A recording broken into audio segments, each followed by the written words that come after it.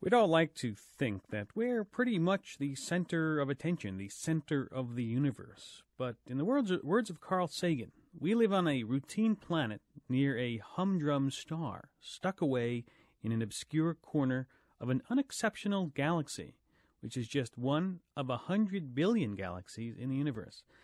And if you think that sounds depressing, consider this. There is no guarantee that our boring little rocky planet will be around forever. If we don't destroy it, maybe a stray asteroid will. And so where does that leave us? Astronomer Carl Sagan might say it brings us back to our roots as explorers and may drive us to become interplanetary, even intergalactic wanderers. This hour, Carl Sagan joins me to talk about the future of astronomy, space exploration, and the human race. And if you'd like to talk with Dr. Sagan, please give me a call. My number is 1-800-989-8255. 1-800-989-8255. And for our international listeners, you know what to do. Dial those international access codes, and then here in New York, 212-267-9621, 212-267-9621. And if you have access to America Online or CompuServe, you can join a live discussion about the program in those online services. Now let me welcome my guest. Dr. Carl Sagan is the David Duncan Professor of Astronomy and Space Science and the Director of the Laboratory of Planetary Studies at Cornell University in Ithaca, New York. He is co-founder and president of the Planetary Society and author of the new book, Pale Blue Dot, published by Random House, and it's my pleasure to welcome Dr. Sagan. Welcome to the program. Thanks very much. Pale Blue Dot. That's always the first question that every interviewer asks an author. Why the title? Well, I was an experimenter on the Voyager 1 and 2 spacecraft, and after they swept by the Jupiter, Saturn, Uranus, and Neptune systems, it was possible to do something I had wanted to do from the beginning, and that is to turn the cameras on one of these spacecraft back to photograph the planet from which it had come. And clearly there would not be much scientific data from this because we were so far away that the Earth was just a point, a pale blue dot. But when we took the picture, there was something about it that seemed to me so poignant, vulnerable, tiny, and if we had photographed it from a much further distance, it would have been gone, lost against the backdrop of distant stars. And to me, I thought, that's us. That's our world. That's all of us. Everybody you know, everybody you love, everybody you ever heard of lived out their lives there on a mote of dust in a sunbeam. And it spoke to me about the need for us to care for one another and also to preserve the pale blue dot, which is the only home we've ever known. And it underscored the tininess, the comparative insignificance of our world and ourselves, as you said in your opening remarks. Mm-hmm. You know, back when men were walking on the moon, there was that famous photo of the Earthrise over the moon, and I guess you might call it the bright blue marble compared to your pale blue dot. That sort of led to movements like the environmental movement, when people could see us as a united planet without the political boundaries. Exactly. Can we use the pale blue dot as an analogy to that, or something that's even further looking? That's it. It's a set of steps outward. And that Apollo 17 picture, I think, raised many people to an environmental consciousness. And the pale blue dot, at least for me, represents the last moment in spacecraft leaving the Earth in which you can see the Earth at all. And the idea that we are at the center of the universe, much less the reason that there is a universe, is strongly, powerfully counterindicated by the smallness of our world. Whatever happened to the man in space program? I don't have to tell you how popular it was. It was the talk of the 60s. We all grew up with it. There was excitement. There was fervor. There was the exploration. Everybody was behind it. A countless amount of money was going into it. Now, it just lies fallow. You're absolutely right. I think the first thing to say is that was a historic, a mythic achievement. And 1,000 years from now, when nobody will have any idea what GATT is or who the Speaker of the House was in the late 90s of the 20th century, people will remember Apollo because that was the time that humans first set foot on another world. But Apollo was not about science. It was not about exploration. Apollo was about the nuclear arms race. It was about intimidating other nations. It was about beat the Russians. And when we did beat the Russians, then the program was ended. And the clearest indication of that is the fact that the last astronaut to step on the moon was the first scientist. As soon as the scientists got there, the program was over. People said, why are we wasting our money on science? Now, lately, I mean, in the 70s and 80s and 90s, NASA has been very, for the manned program, the human program, I hate to use the word manned because there are women astronauts. In the human program, we're shuttle-oriented. What shuttle typically does is puts 5 or 6 or 7 people in a tin can 200 miles up in the air, and they launch a communication satellite or something that could just as well have been launched by an unmanned booster. And then the newts are doing fine, or the tomato plants didn't grow, or now with the next one, they're going to see how soft drinks taste in low Earth orbit, for heaven's sake. And then they come back down again and they say, oh, we've had another exploration. That's not exploration. That's like driving a bus over the same highway 200 That's Cola Wars in miles. space. The Cola Wars. Whereas, if NASA had gone on to send humans to near-Earth asteroids or to land on Mars, the enthusiasm would have been maintained at a very high level. Now, I don't say that it's NASA's fault. NASA cannot make that decision on its own. It has to be made at a much higher level. But that decision was not made. NASA was left to its own devices. And that's why we have a falling off of interest in the space program for excellent reasons. People aren't stupid. They understand we're not going anywhere. Now, on the question that you raised at the very top of the show about isn't this terribly expensive and don't we have other enormously pressing needs? Of course we have other pressing needs, and that does take money. But look how the arithmetic works out. If we're not in a hurry, if we're talking about a few decades, and if the United States were to join with the other spacefaring nations on the planet, this could readily be done without any increase in the existing budgets. If we focused on the proper objectives, we could do this without breaking any banks at all.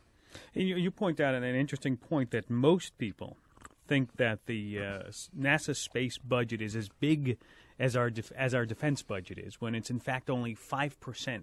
Yeah, exactly. And I think that's true. People think, oh, we're spending all this money in space, when you look at the budget, we're really hardly spending anything. It's true, and by just parenthetically, when we think of all those pressing social and environmental and other needs, and we wonder where to get the money from, the Department of Defense, spending, including hidden costs, over $300 billion a year in a post-Cold War era, is a very good place to take a close and hard look. Mm-hmm. And another interesting point is that you mentioned in your book as far back, or as close, I guess I should say, as July of 1989, President Bush, on the 20th anniversary of the Apollo 11 landing on the moon, announced a long-term, I'm reading from the page in your book, a long-term direction for the U.S. space program called the Space Exploration Initiative. It proposed a sequence of goals including a space station, a return of humans to the moon, and the first landing of humans on Mars. And in a later statement, Mr. Bush set 2019 as the target date. Do you know anybody who talks about this program anymore? No. Whatever happened to it? What happened to it is it died in the process of being born because the Republican administration was not willing to commit any political capital to get it done. It's very easy to say we'll do something by 2019. That's whatever it is, 3.5 presidencies in the future. And who knows who'll be president then? You can't commit your successors. The thing about President Kennedy's Apollo program was that he made his historic speech in 1961, which said that we would use rocket boosters not yet conceived, alloys not yet invented, rendezvous and docking techniques not even conceived, to go to a moon that no one had ever been to. And we would do this by the end of the decade. And this was announced at a time when no American had even achieved Earth orbit. But the time scale was politically within reach. And the amazing thing is that we did it on that time scale. It is truly an extraordinary technological and human achievement. And you make a case for colonizing space different than most people do in this book, and it's an excellent book. I think it's one of my own personal opinion is one of the best books you've put out recently. Just really very interesting to read, and it's chock full of stuff that I think most people don't realize about space and exploration. And your tact in this book is that you argue let's not go out in space for things you could argue for, science, exploration, education. You argue that we have to colonize space because that's the only way we might survive in the future. That's right. I'm a big fan of robotic space exploration. I have been involved with it for 35 years. If you want to do science, that's the way to go. It's cheaper, it doesn't risk lives, you can go to more dangerous places, and so on. But as with Apollo, the only justifications that will work in the real world for human spaceflight are ones that involve some much broader political or historical agenda. And I believe there are three. One is emotional, and a lot of people feel it. I know a lot of people don't.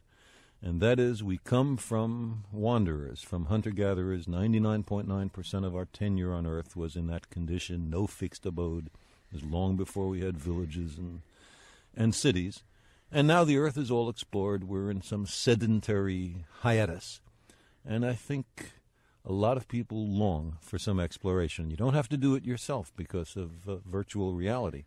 A few people exploring can communicate it to many. On the other hand, if your child is hungry, the appeal of this argument is not very high. Yet when, parenthetically, when Comet Shoemaker-Levy 9 smashed into Jupiter, it was front-page news. Yes, people were transfixed by this. And that brings me to of course, absolutely. And that brings me to the second and third points, which are much more immediate and practical. While I do not for a moment suggest that the Earth is a disposable planet, and I think we have to make the most heroic efforts to preserve the environment, it is a fact that our technology has reached formidable, maybe even awesome proportions. The environment that sustains us is very vulnerable. The thickness of the atmosphere that we breathe is, compared to the size of the Earth, about the thickness of the coat of shellac on a schoolroom globe. And that being the case, there is a chance that we will do ourselves in. We're certainly a danger to ourselves. I would like to see self-sustaining human communities on other worlds in the long run. There's no big hurry, so that we hedge our bets or diversify our portfolio. Clearly, our chances are much greater if we do that. And the third point is, there is a specific danger that we are now able to identify, and that's connected with what you just said about Shoemaker-Levy 9 slamming into Jupiter last July. The Earth lives in a bad neighborhood in space. We orbit the sun amid a swarm, an enormous number of asteroids and comets. And you just take one look at the distribution of these orbits, and it's clear that the Earth has to run into them or they into us. Most of them are little, burn up in the atmosphere, don't do much harm. But the longer you wait, the more likely it is that a big one will hit. The ones that hit Jupiter last July, the biggest ones there, were about 1 kilometer across. They produced a blotch in the clouds of Jupiter that was about Earth-sized. And 1 kilometer across object is the size which would cause enormous environmental damage to the Earth. A 10-kilometer object that hit the Earth 65 million years ago wiped out the dinosaurs and 75% of the species of life on Earth. Now, to deal with this, first of all, we have to inventory these near-Earth objects.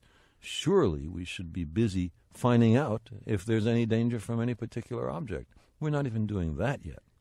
And secondly, we ought to develop the technique to deal with an errant asteroid or comet if it's found to be on Earth impact trajectory.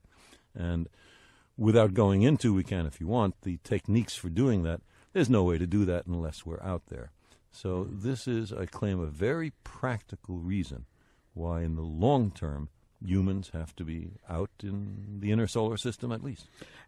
Scope out for us briefly, in a nutshell, what sequence of events would you foresee for us to go out and colonize? And where would we start? Where would be a good spot to look to live?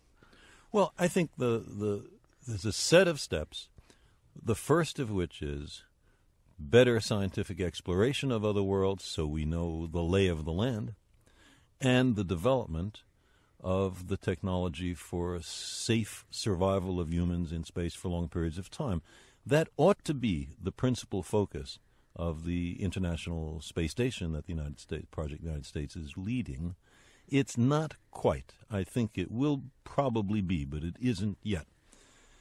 And there's a few connected things with that. You would like to test out our ability to hide from solar flares, energetic events from the sun. You don't want to fry your astronauts. That happens not all that often. And then eventually there's a set of objects which are accessible, near-Earth asteroids, the very culprits we are worried about. Some of them are much easier to get to even than the moon, and much easier to get back from than the moon. Some of them are really strange looking, as if it's two worlds glued together, suggesting that we have here in microcosm, or stopped motion, part of the process that led to the origin of planets. We might be able to learn about our own origins there. And because of the low gravity, we can do all sorts of engineering work there and so on. But the real test, the real focus ought to be Mars, the nearest Earth-like planet. It has an atmosphere, polar caps, winds, 2 moons of its own, enormous volcanoes, but most important, it has clear evidence that 4 billion years ago it was a warm and wet world. Unlike today, 4 billion years ago is also the time that life arose on Earth. And is it possible that 2 very similar nearby worlds, life arises on one and not the other? Or did life arise on Mars 4 billion years ago? Might it be, despite the negative Viking results, hanging on in some refugia subsurface, some oases?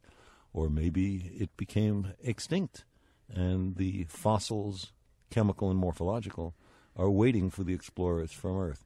Mars is a very exciting place, and I would say those are the obvious objectives. 1-800-989-8255 is our number here. Why don't we go to the phones to Robert in Virginia Beach. Hi, Robert. Hey. Hey. How are you? Fine. How are you? I'm great. Dr. Sagan, let me first say it's an honor to speak with you today. Thank you. You're welcome. I have a question. I guess you've answered it in part, but I'll fire it anyway. Seems to me that, as you mentioned, we're doing a lot of things to the environment that may be not irrevocable, but would have an unsatisfying result for us. They always say that nature, changes things and compensates, but we may not like what it does. Mm-hmm. So I'm wondering, with respect to colonization, where would we go? Where are the likely places we would go? What's the timetable to get there? And what are the basic steps for us to take before we can get there? Well, I sort of answered all that in just a few minutes before you called. Let me take it a step further and say, let's say we were to go to Mars. Let's say we do the intermediary steps and go to Mars. Do we have to? Are we going to, as they show in science fiction movies, try to change the atmosphere of Mars and create giant colonies? Or are we going to live in shelters there? Well, you see, the time scale I'm talking about is not the next few years. We would start in the next few decades, and we would really get going in the next few centuries. That's the appropriate time scale for the technology. So first there would be the first human landing on Mars, an international crew very likely, carrying environments in spacesuits and returning to the spaceship overnight. That would be followed by rudimentary habitats, closed ecological systems, in which you could live inside a bubble, maybe something like Biosphere 2 in Arizona. Mm-hmm. You would grow into a set of these. You can think of them as villages. But the long term, the grand possibility, and we don't know if it's possible, is to convert the environment, the surface environment of Mars, into something much more benign, much more Earth-like, something that science fiction writers have called terraforming, right. Transforming into something like the Earth. And while this is extremely difficult to do for, let's say, Venus, it doesn't look all that impossible for Mars, at least part of the way. The key point is that Mars is too cold, and the atmosphere doesn't have an ozone layer, so deadly ultraviolet light from the sun is striking the surface. Both of those mean put more atmosphere into Mars. And because it's cold, there's a lot of gases frozen away in the soil, chemically bound to the soil, or there is permafrost, the polar caps. And there might very well be ways to release the frozen and chemically bound gases already on the surface of Mars into the atmosphere, warm the place up, and shield the surface from the ultraviolet light. We don't know that. We obviously have to do some more work there. By the way, one key thing about going to Mars, which looks as if we can pull it off, it'll be much cheaper than otherwise, is to use Martian resources to generate fuel and oxidizer for the return journey. If you don't have to take your fuel and oxidizer to get back, if you only have to have enough to get to Mars and then there generate the stuff to get back, the weight you have to carry to Mars is much less, and the cost of the mission is much less. How would you do that? Take it out of the soil? One most interesting possibility, due to Robert Zubrin of Martin Marietta in Denver, is you carry compressed methane. Mm-hmm. You combine it with the carbon dioxide from the atmosphere. You generate molecular oxygen and combine it with the methane. You generate the molecular oxygen from the CO2. And now you have your fuel and oxidizer. And for long-term human stays on Mars, the molecular oxygen is used for breathing. Mm-hmm. The water is used for drinking and bathing. And as much as you can use the local resources, there's an enormous multiplier factor in how much you save in getting there. There are a set of clever ideas that have not at all been exploited, and it might turn out to be much less grand in terms of fiscal drain and activity than people have imagined. Dr. Sagan, any new TV stuff or movie stuff? I understand you're working on a film. Is that correct? Yes. I wrote a novel in the middle 80s called Contact, about the first receipt of a radio message from an advanced civilization in the depths of space. And now Warner Brothers is making it into a major feature film, as they say. My wife Andrienne and I are co-producing and co-writing. George Miller, the Australian director, is directing, and Jodie Foster will be the lead. Big name. Yeah, whoa. Just delighted. So summer of '96, if all goes well, it should be released. Well, since you're helping and producing the film, I guess it would be true to the text. And a lot of movies do not go along with the book version. Can we expect that to happen here? I would say it's a little too early to be sure. For one thing, the movies have a different idiom and requirement than books, and especially than novels. I could spend a lot of time in a novel telling what's inside the head of a character. In the movie, you got to show it. Yeah. It's a very interesting discipline, the difference between writing books and writing movies, and we've been greatly helped by Linda Opes, the executive producer, and George Miller in learning this. But so far, at least, it is true to the book, although changes to make it a filmic idiom Right. so that it really works in cinema, of course, are being made. Whatever happened to the SETI project, the search for extraterrestrial intelligence? Is that moot, dead, defunct? Is it? Well, it's very interesting. Let me spend just a couple of minutes on that. There are a number of SETI projects. You use large radio telescopes to see if anyone is sending an intelligible message. Let me say a few words about one such study called Project Meta, and then I'll go on to the NASA one, which I suspect is what you're talking about. Meta is a program sponsored by a private membership organization, $5 and $10 contributions of members, nonprofit organization called the Planetary Society, which you mentioned at the top of the show that I'm president of. After 5 years of study and 2 years of follow-up, Paul Horowitz, who's the project director, he's a physics professor at Harvard, and I published a paper last year in the Astrophysical Journal. And what we found is this: to discriminate a genuine extraterrestrial intelligence signals from other sources of radio waves in space and from a huge radio frequency interference problem down here on Earth, we used a set of discriminants or filters. Narrowband transmission. It has to not rotate with the Earth. It has to be stronger than the occasional statistical noise that all electronic systems have, and so on. After we did that, we found there was a handful of events that passed through all the filters, and the 5 strongest of them, the 5 most intense putative signals, all came from the plane of the Milky Way galaxy. Now that's where the stars are, and you would not expect that a glitch in the electronics would only go on when you're looking at the plane of the Milky Way. And so, that's enough to make the heart start palpitating a little bit, and goosebumps break out. But there's something extremely odd about it, and other search programs have found the same thing. When you go back and look at these places, 2 minutes later, it's not there. A day later, a month later, 7 years later, and we've done all that, we never see it again. And in science, a non-reproducible result is almost worthless. You have to be able to go back and check and have other observers who are skeptical or make different assumptions than you check it out. So we don't know what that is. Certainly those places in the sky deserve further examination.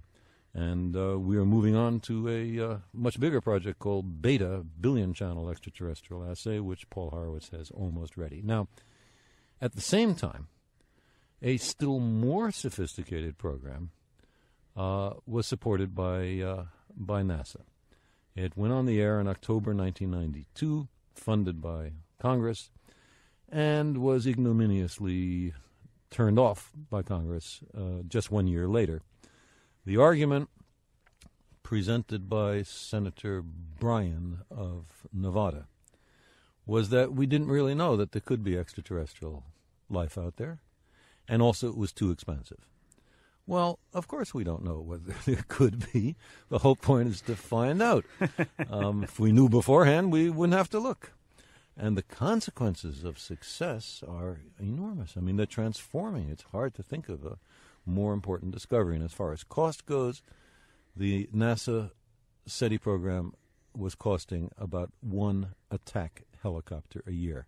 Now, there's a very nice coda to this story, and that is that while NASA is not supporting it, a number of captains of the electronics industry have made contributions totaling something around $7 million, so that the project is going to go back on the air in Australia sometime early next year, and that's something really great. The search program is so important, and the technology is now sufficiently inexpensive that this can go on even without government support, but it sure would be great if the government would change its mind on this. 1-800-989-8255 is our number. John in Elsa, Illinois. Hi, John. Hi. Ira. Yes. Dr. Sagan, it's good to have the chance to talk to you. Thank you. Dr. Sagan, this is a little bit off the subject, but earlier in the show you were talking about the environment that sustains us on the planet, and our technology is advancing to the point that we can become a danger to ourselves. Mm-hmm. There's been a discussion that I've heard raised a few times in the last couple of years about a solar energy collection system that would either be in an orbit of some sort, maybe a geosynchronous, or mounted on the moon, and would beam, I think, by microwave energy's power back to the planet. Yeah. Seems to me that this possibly could be creating an effective increase in the size of the disk that Earth presents to the sun, and as such, couldn't that be raising the net energy collection by the planet, creating some sort of a second cousin to global warming? I don't quite see how that would work, but I don't use that argument in my book Pale Blue Dot. Why not? Because if you have a means of converting sunlight into electricity, why put it in Earth orbit? The arguments are, okay, well, you can put it high up enough so that you're always looking at the sun. That's just a factor of 2. The expense of putting it up into Earth orbit is much, and then beaming the energy down with microwaves, is much more than a factor of 2. This scheme, which was looked at by the Congressional Research Office and by the National Academy of Sciences, does not seem to be cost effective. However, the general question you raise, if global warming is produced mainly by greenhouse gases, the burning of fossil fuels, coal, oil, natural gas, wood, can we find some alternative energy sources? The answer is absolutely. We can do the conversion of sunlight into electricity on the ground. We can use wind turbines. We can use biomass conversion. We can use hydrogen fuel cells. And with any serious development of that technology, we can gradually displace the fossil fuel economy. And before then, we can use the fossil fuel economy much more efficiently. Why are we content with cars that go 25 miles a gallon when it's perfectly possible to have cars that go 75 miles a gallon with adequate acceleration and looking spiffy and safe? It's perfectly possible to do. There are many things we can do with down-here technology to make our environment a lot safer. All right, let's go to Sean in Kansas City. Mo, hi, Sean. Hi. Hi. I just had a comment, and I'll take the comment off the air. What I wanted to ask Dr. Sagan was, it seems to me that the way to increase space exploration is to show commercial industry that it would be profitable to do so. Because I think as soon as you show business that there's money to be made in space, you'll have to fight to keep them on the ground. And I just wanted his comments on that. Okay, thank you. Thanks. I think you're absolutely right. If there was money to be made, you'd have to fight to keep them off. You mentioned one of the reasons you might go into space is that there might be diamonds. Wait, let me before we get to that, which is essentially a science fiction theme. Why is it that industry is not elbowing each other to get into space? And the reason is that there is no commercially viable project that anyone has come up with, except, of course, for the aerospace manufacturers who have something to do by building the means to get up there. But no crystals, no pharmaceuticals, no ball bearings, no alloys of immiscible metals, nothing like that. The criterion ought to be this. To make your technology in space is going to cost X dollars. Can you produce a cheaper or better alternative product down on Earth for X dollars? And the answer always seems to be yes. When the answer is no, then we'll have industrialization. But it's possible the answer will never be that it's cheaper to do it up there. Now, there are some exotic possibilities, and Ira just mentioned one, which is there is a single paper in the Japanese scientific literature suggesting that diamonds might be naturally made on Mars more readily than on Earth.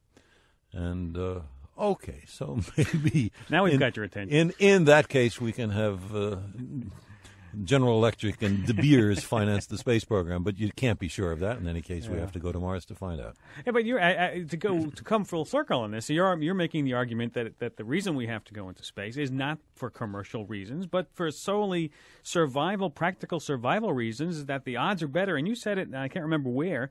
The odds are better of a asteroid or comet smashing into our planet and destroying us, or dying in such a collision, than they are from dying in an airplane crash. It's like this.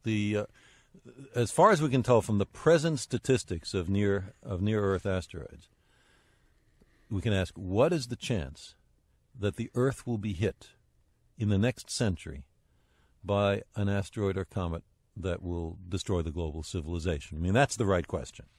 And the present answer is 1 chance in 2,000. Now, you can decide whether that's a large number or a small number, but by comparison, the chance of dying in a single randomly selected commercial scheduled airline flight is 1 in 2 million. And now a lot of people worry, especially these days, about flying in airplanes, and they take out insurance policies.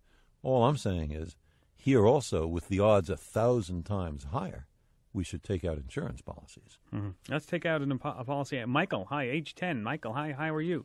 Fine. My question is now, if you could get to the center of the galaxy, the Milky Way, what would it look like?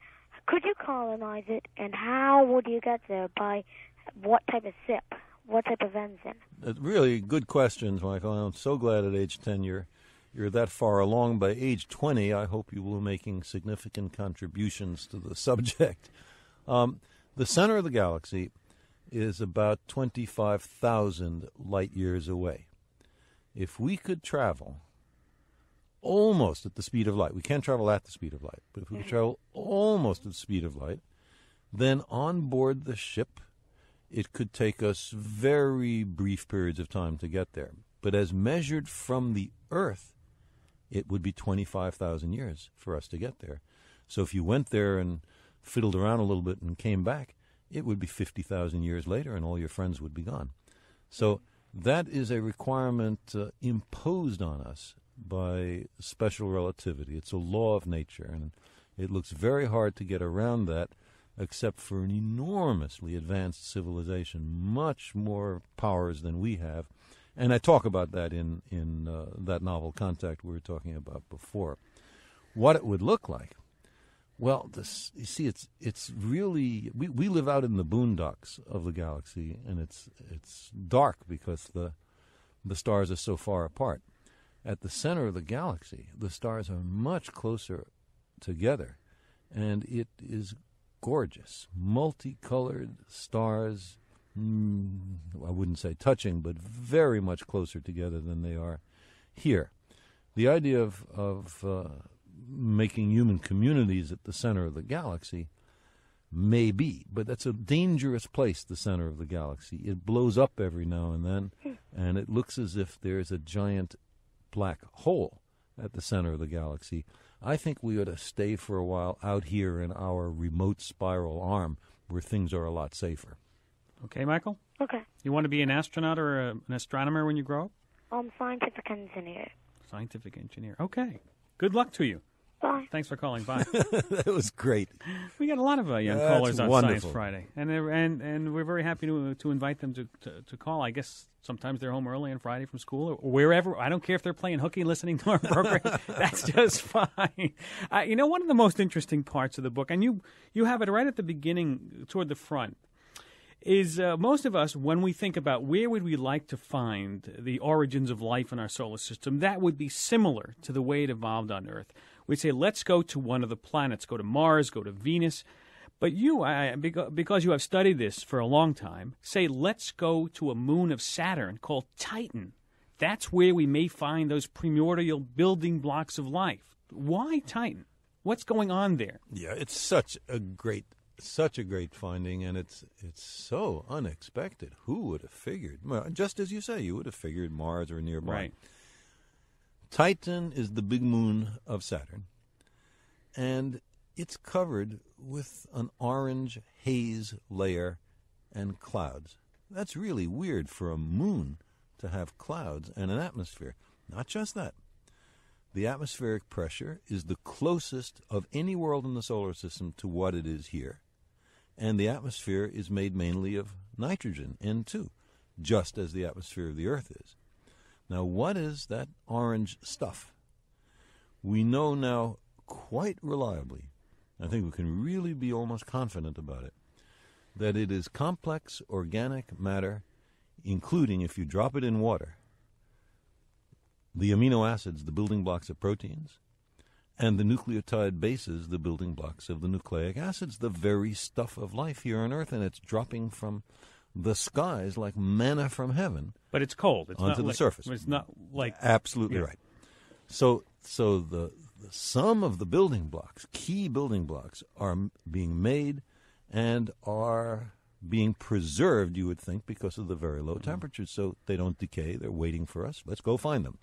But it's even better than that. The Saturn system is, of course, much further from the Sun, 10 times further from the Sun than the Earth is, so it has to be very cold. It's 94 Kelvin or something like that on average at the surface of Titan. And so you would say, look, this is the place where it misses out, being an analogy with the Earth, because we have liquid water here that's essential for life. They don't have it there. But we know that the solid surface of Titan contains ice. And when a comet slams into Titan, it produces a temporary pool and slurry of liquid water. So now we can ask, over the whole history of Titan, and for an average place on the surface, how long did it see liquid water? And the answer seems to be something like 1,000 years. 1,000 years in which the organics that fall from the sky are mixed in with liquid water at reasonable temperatures. Is that enough to make a significant further step towards the origin of life? We don't know. But Titan is sitting there waiting for us, and we're going.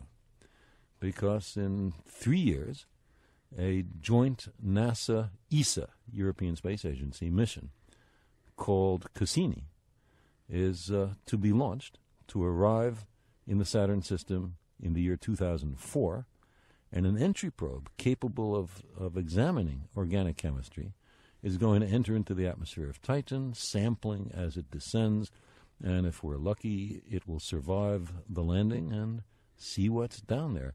It's a very interesting fact that if you want to understand about the origin of life on Earth, the best place to go may be Titan. Amazing. I'm talking with Carl Sagan this hour on Talk of the Nation from National Public Radio.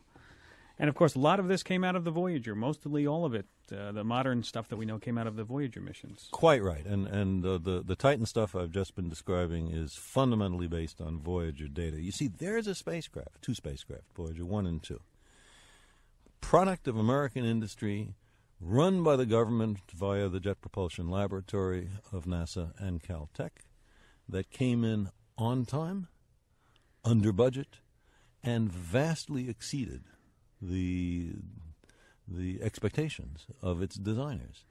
It is responsible for almost all we know about most of the solar system, the Jupiter, Saturn, Uranus, and Neptune systems, and now those 2 spacecraft, still working splendidly, are on their way to the stars. Looking back at that pale blue dot. Let's go to Jane in Eugene, Oregon. Hi, Jane. Hi. Thanks for taking my call. You're welcome. I'm wondering, Mr. Sagan, if you are assuming that that we will not trash any new environment that we may create out in space, and if so, what do you base this assumption on? This wildly optimistic assumption. Of course, we are a lot more slovenly than we ought to be, and we are not doing well with our own planet. Right. And you might very well argue, let's hold off messing up other worlds until we can demonstrate we know what to do with our own. Let's make the Earth an Earth-like planet before we talk about making other worlds an Earth-like planet. I would be very concerned along these lines if there were life on some other planet. Then I would say that planet belongs, whatever the word belong means, to the beings on that planet, and we have a real responsibility to exercise the most extreme care there. But as far as we know, there is no life in the entire solar system except on the third planet from the sun, the Earth. Is our society ready for news about life on another planet? If we were to conclusively say we have discovered life someplace else, can we handle that? If it's microbial, I think nobody is going to worry about it at all. But if we get a message from another civilization in the depths of space, that's very different. And I try to imagine what the various reactions of various human constituencies will be in my novel Contact. I think many people would look at it with an enormous sense of wonder. Yeah. You see, if we got a message, it would have to be from somebody much smarter than us, because anybody dumber than us is too dumb to send a message. We've just invented radio. So really smart guys telling us what they know. That means that every branch of human knowledge is now up for reconsideration. Some people, of course, and not just human knowledge, but things like social organization and religion. Some people, of course, will be defensive about it and will worry, what have they assumed that isn't true? And even in science, do we get something wrong in fundamental astronomy? Do we make a mistake in mathematics somewhere? You can see people being really nervous, but the chance to tap in to such knowledge, it's like going to school for the first time. I'm running out of time. I have just 2 minutes left, but while I have you here, I have to ask you a couple of science questions. Please. One, what is your take on the problem that we've just been listening about, that the news that the universe may be younger than some of the galaxies? It's fantastic, isn't it? It's like someone telling you that their children are older than they are. Something's wrong. But we're just talking about factors of two. Either our method of dating the stars is wrong, or our method of dating the universe is wrong. Those are the only two possibilities. I think the most likely case is that we have the age of the stars right, and we'll find out that there's something wrong with our dating of the universe. But tune in; it's a great question. Yeah, and the other great question is, what is all the missing dark matter? Do we have any idea? It gets worse all the time. The more we keep hearing more about it. Well, there are plenty of ideas, then all mutually exclusive. It's dark matter is just stuff that we know it's there from its gravitational influence, but we can't see. Yeah. Well, you, Ira, and I are sources of matter that don't radiate much into space, and yet we have some mass. It might be, snowballs.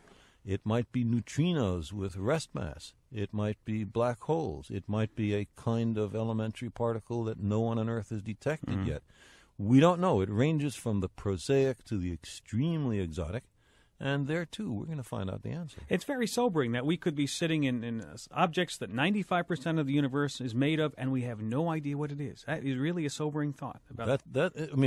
In that way, it's depressing. But the other way is, look, we've discovered that they're there, and now let's find out what it is, and we are on an upward trajectory towards learning, and hats off to science for figuring that out. Well, thank you very much for joining me today. It's been a pleasure having you today. Dr. Carl Sagan is professor of astronomy and space sciences at Cornell University in Ithaca, New York, and author of the new book, Pale Blue Dot, published by Random House, and I highly recommend it. Thanks for listening. Remember to visit ScienceFriday.com for more information on this topic and every topic we talk about on Science Friday. See you next time. I'm Ira Flato.